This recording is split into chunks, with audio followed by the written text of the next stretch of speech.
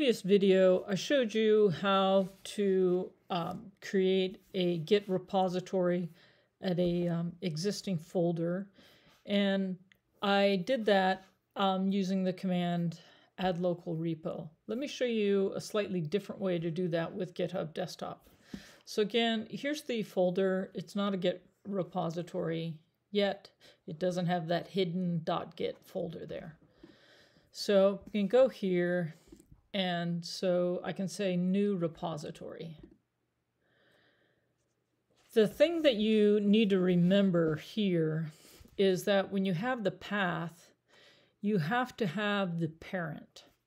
I'm always making the mistake that I actually click on the folder that I want, but you don't do that. You want to say the parent, and then the folder name is test3. So that's what you need to do here. So in the previous video, I showed you using file add local repo as if it already existed. I do it that way just because I'm always forgetting that I have to put the parent here. But maybe you'll remember. You have to put the parent, put the name of the folder. So create. And now when I go here, I see that I've got that hidden folder here. So let's go ahead and let me show you what happens if you kind of don't do that correctly. Okay, so if I do this, add local repository, no, sorry, cancel.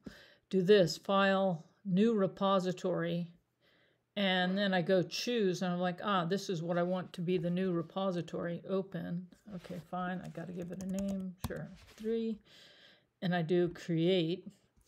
Now you go here, and there's a problem. You don't see that hidden .git here. Instead, you have this new folder, test3, and inside that. So what you've done is you've created this Git repo within the thing you want to have the repo. You want this thing to be the repository, not this folder here. So that that's a mistake. You don't want it to look like that. Get rid of that. Okay. Let's go back here. So go ahead and remove that. So here, add new repository. I don't want it here. I want the like that. And then here, create. Now I go here, and now the hidden repository is in the right place. Okay. So you can create it either way. The way that I showed in the first video, I do it that way just because I mess up less frequently when I do it that way.